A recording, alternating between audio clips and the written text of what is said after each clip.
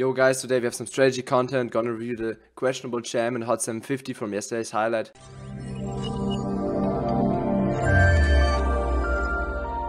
So this is the final table of the hot 750, I think it's the first or the second hand.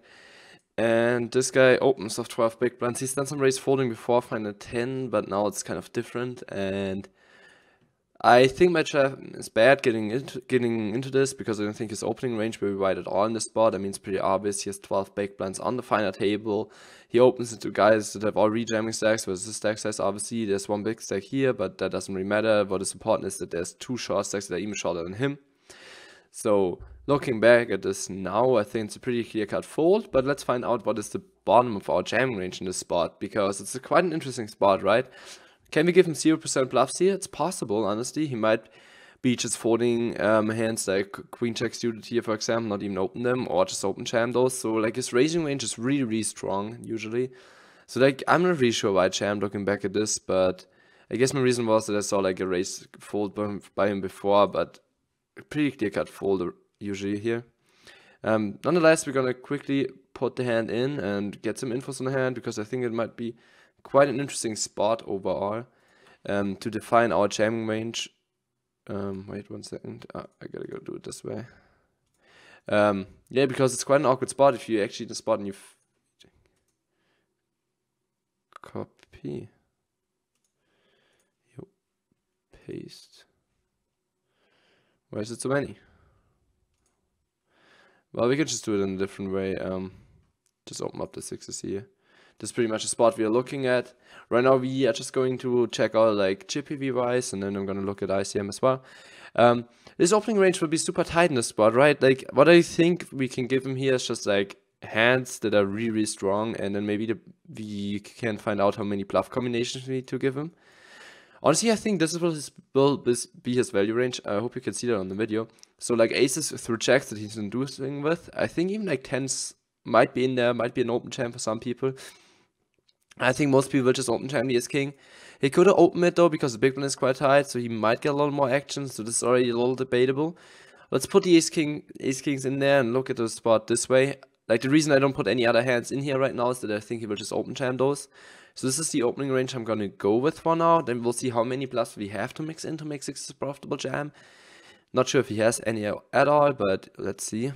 So I want to find out my pushing range. Let's see how often the big blind over pushes here. Or yeah, this is the over push range, which just maybe I think something like that. Not sure about tens, maybe something like that. And now his calling range, obviously he will call all of these hands. So we will see how.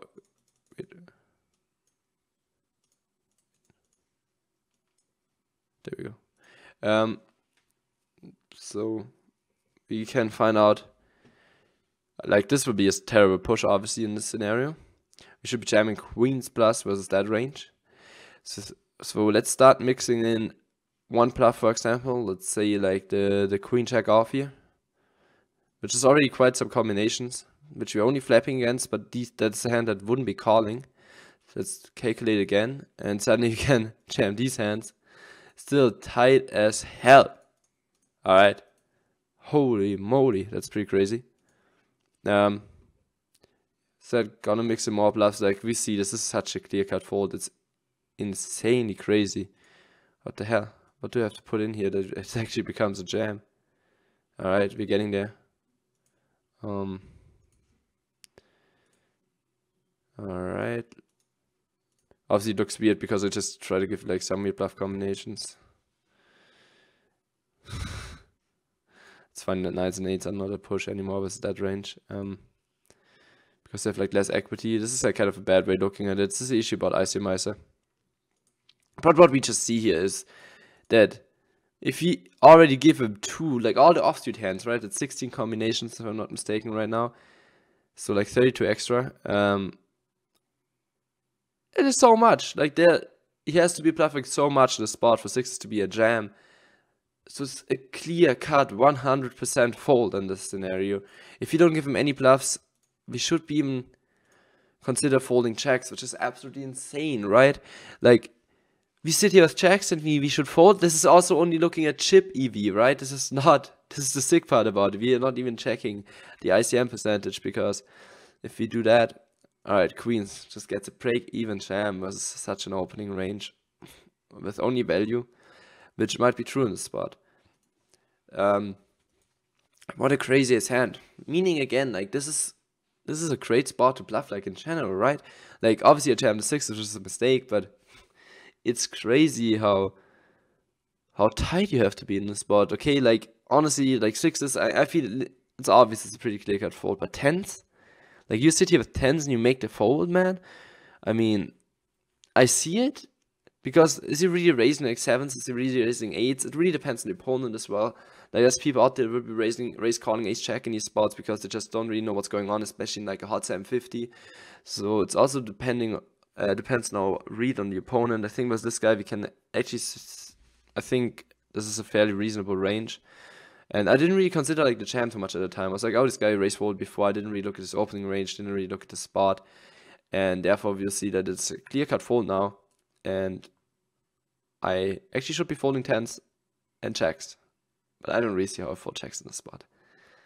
I have to have like a really, really serious read that he's only going to be opening these hands, and then we can make that happen. What we also gotta realize is though here, I sit on 24 bigs, man. I'm in a safe second spot. 24 bigs is a ton on the fine table. If you lose 12, boom, you're suddenly one of the shorter stacks. The other short stacks here are all around are also kind of capped in what they do. And not capped, but you know, we want to get those, let us wait till they bust out, and therefore, yeah, what a horrible jam it was. Still, we're gonna continue, quickly go over the other hands. Oops, that's the wrong way around. Wait, what?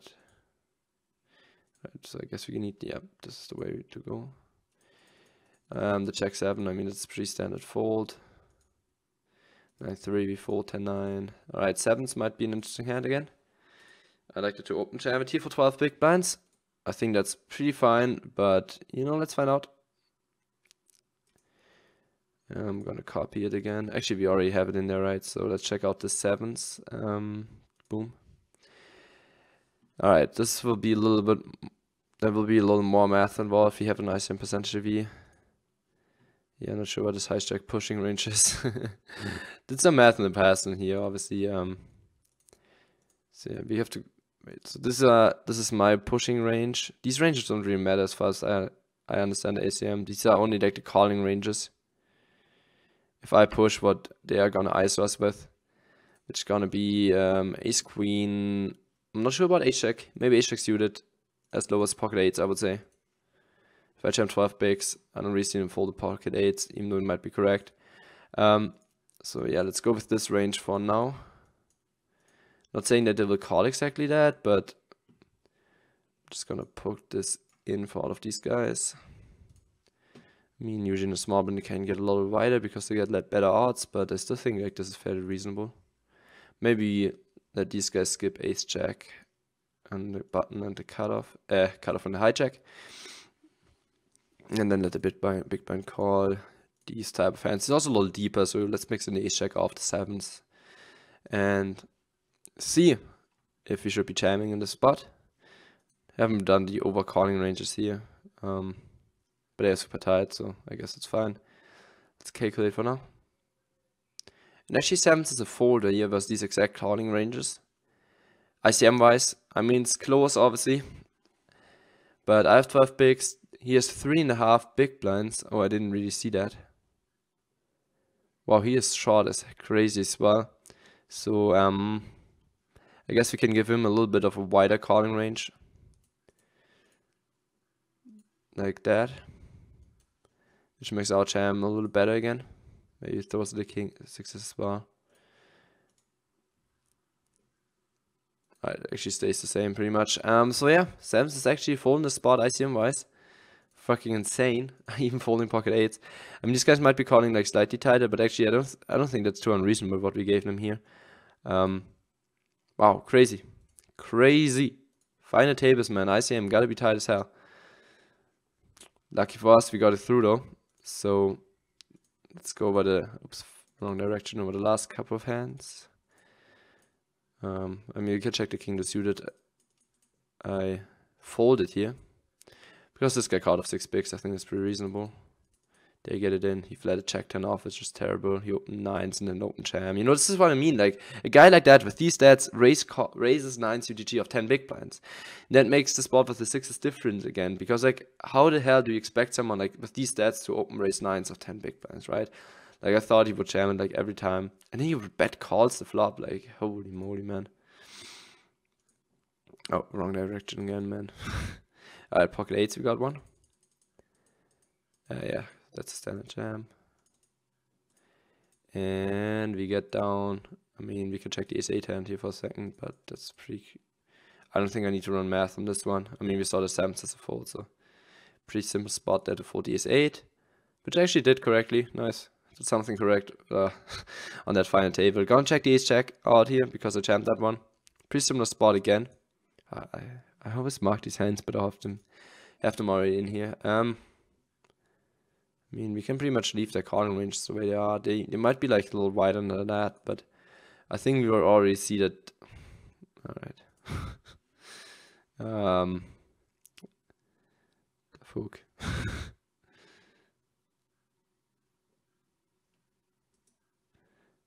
No, alright. They are not correct, the ISO ranges. This is, yeah, it's gonna be wider than that. 5.9% is the way to go, guys. Alright. Good thing I noticed that. I was confused there for a second, like, holy shit. I was confused like crazy. Just gonna give them the standard range for now, and then we'll see about the stack size and maybe change 1 or 2 of these. Gonna give him a little bit of a wider range and a small blind.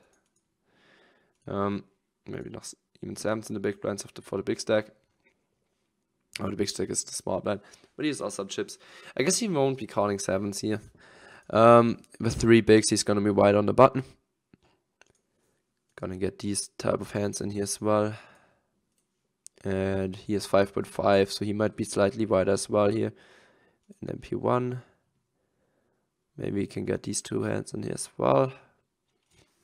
But I'm pretty sure this is actually a jam now, so ace check off comes up with a better jam than 7s, given their calling range that we exactly put in. But even like these are so marginal that we could just like skip them and fold the ace check as well, and just be jamming like ace check suited plus. These spots are pretty close. Like I don't think the EV will be like a huge difference here. But given that these guys rather call a little tighter than what I've put in here, like I'm not sure if everybody will call the ace check off. It's tough to say, man. Like. Man, this really depends on the calling ranges. I think we're doing fairly fine jamming the ace jack here, but overall I think I prefer fold nonetheless. Last hand is the ace queen suited here for 15 bigs UTG. I think that is just a pretty clear cut jam.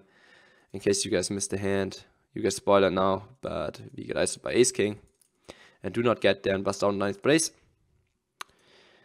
Alright, let's see that hand. So the guy behind us will be ISOing. Honestly, like this is pretty tough. I mean, he has 5 bigs. Okay, we're gonna get these hands in there, but he won't be much wider versus UTG jam in this spot. This guy still gets 10s in there, and maybe ace queen off with 8 bigs. I think so. Like it's tough to say. Man, I say it so often. It's tough to say, but like it's actually tough to say. Honestly, I think pocket 9s might be folding here. Like, this is tough. Like, is he folding ace queen off? He might be folding ace queen off, man. Like, it could look like this, no doubt. Yeah, not too easy to say.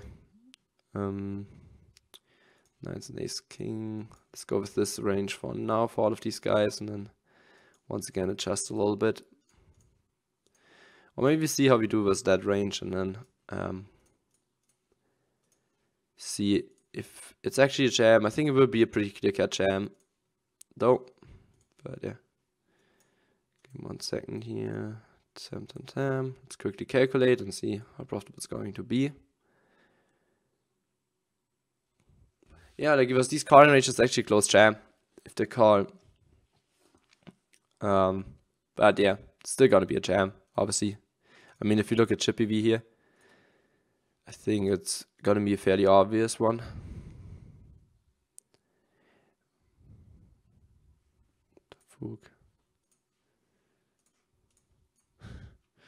Alright, maybe I'm totally off with the calling ranges there, but I guess it's actually fine given how tight these guys gonna be. But yeah, ICM makes quite a difference here, obviously. Because this is the entire reason we gave them these tight carding ranges, is that people are scared on the final table. And therefore, I think it makes a lot of sense to jam the ace-queen suited. Ace-queen off I would have ripped as well. I think that looking back, I would fold ace-jack suited here, UTG, for 15 with like a 5 big bet stack, a 2.5 big bet stack. You know, ICM is crazy on us right now. I mean, the 2 big bet stack's gonna be calling wider again, but it shouldn't change too much to this decision. So I think the ace-queen suited jam is pretty fine here. But yeah, we definitely saw the huge mistake there with the sixes. So guys, what you pretty much should take out of this video is that ICM is not only about like analyzing spots afterwards and seeing, oh, this is a jam by that amount of percentage, and oh, okay. No, it's mostly about just understanding what's happening here and understanding that people won't be opening that wide with those 12 big blinds if they are that type of player. Obviously, maniacs will do something different, but ICM overall is just understanding the concept around being like tighter than you should expect and not do too much calling versus a little more jamming since people are call tighter. And yeah, so even though like analyzing these spots afterwards will help you, you will not learn too much by just memorizing, okay, I should be raising and jamming ace queen here and or not. It's more about like the understanding what people's ranges look like. Guys, if you did enjoy the video, please put feedback in the comments. These videos are always kind of tough for me to record, and I would really love to get any feedback. You know, if you enjoy the strategy sessions every now and then, give me your feedback, guys. Gonna be more final tables coming up on the next couple of days. We had some good stuff coming up on Sunday, so definitely hit the subscribe button. I catch you again tomorrow or just the next time. Maybe on the stream as well on twitch.tv/Buehlero. Enjoy the rest of your days, guys. Peace out.